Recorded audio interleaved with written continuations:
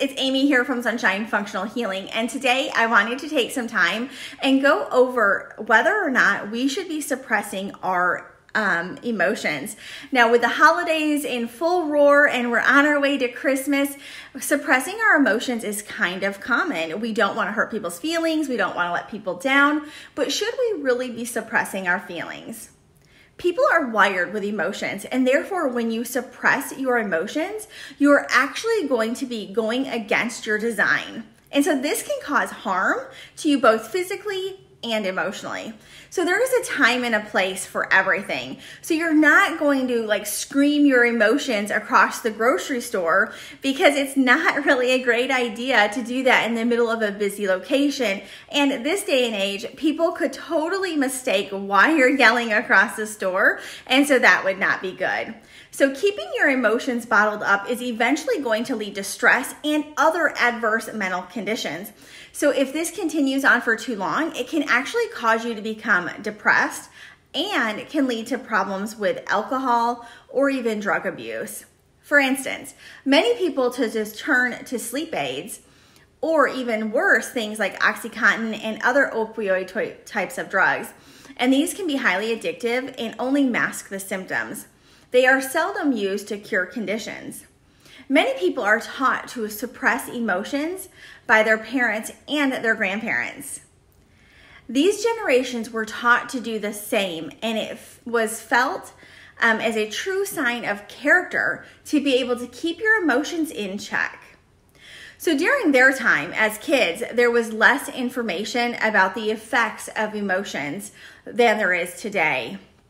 Some people still adhere to the old ways of not expressing emotions. Expressing emotions is similar to complaining, and no one really wants to hear it. However, modern studies are pointing to suppressing emotions as damaging. So there are classes that allow you to let off some steam, and people have different ways to accomplish this. Some will play sports, such as basketball, while others are going to work out at the gym and pump some iron, right? Meditation is another great way that you can help reduce your stress. And sometimes all you need to do is actually just talk to somebody about what you're feeling. You are letting your guard down when you do this, so make sure that you find somebody that you can trust.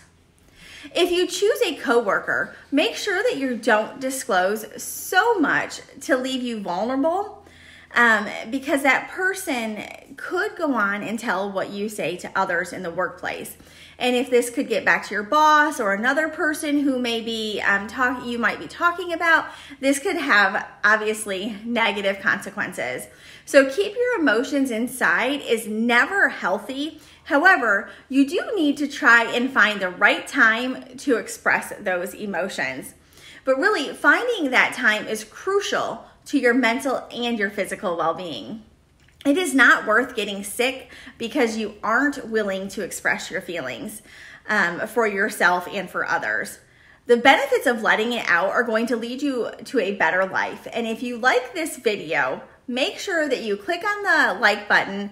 And if you're not already subscribed, go ahead, subscribe to my channel so you can be alerted with each new video that I put out. I hope that you guys have a great day, and if you would like to learn how I can help you achieve your fibromyalgia goals, such as getting rid of that fatigue, finally putting an end to your chronic pain, and improving your brain fog, click the link below and you can set up a free 30-minute complimentary coaching session to learn more. Thanks.